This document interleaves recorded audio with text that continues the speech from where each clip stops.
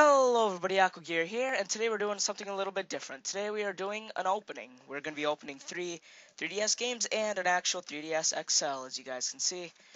So I'm thinking we just start off with the actual XL. So we're just going to be kind of looking at the box. That's the front, side, back. If you want to read any of this, just pause your screen like a smart person. And yeah, so I kind of pre-opened some of these. I just took the stickers off, stuff like that, but hopefully it's not too hard to open. Then I'd look really stupid, and I don't care, so shut up. Let's just take it out. Of course, I'm not going to show you guys every single bit of this because that would take forever. But here comes 3DS XL.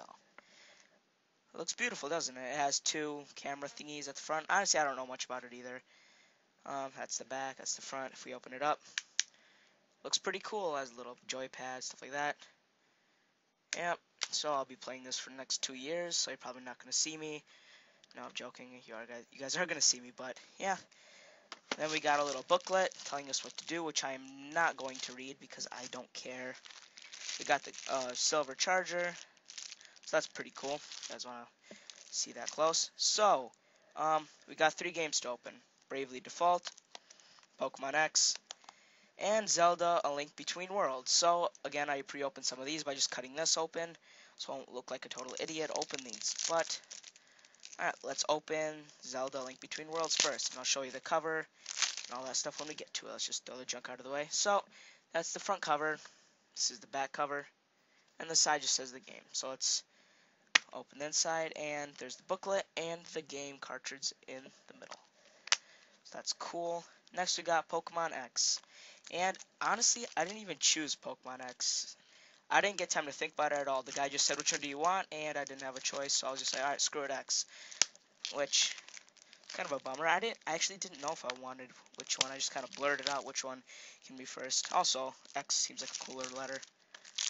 I don't know why, but it just does. So, that's the front cover.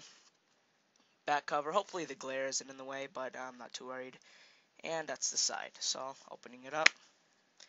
There's the booklet, and there's a little cartridge inside, so you guys can see that. Next is Bravely Default, probably the most exciting game I'm waiting to play. It's kind of like a Final Fantasy. I think it's made by the same people, but there's the back, there's the front, there's the side. Probably upside down, I don't care. Let's open this thing up. Yeah, so this game's, I think, almost exactly like Final Fantasy, but I think just a different name, really.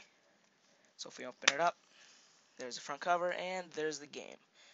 So I think all this cost about $300 and something. I think 340. Each of these games were $40, and then this was $200. So yeah, 320 plus tax, 340.